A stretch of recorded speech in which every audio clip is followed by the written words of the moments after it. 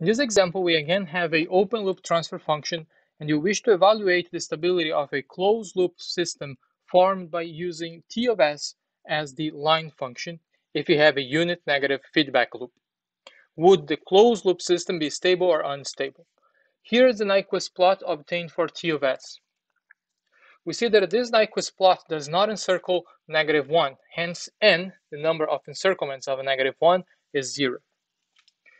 The poles of this transfer function are s equals to -1.46 and s equals to 0.23 plus minus 0.79 j.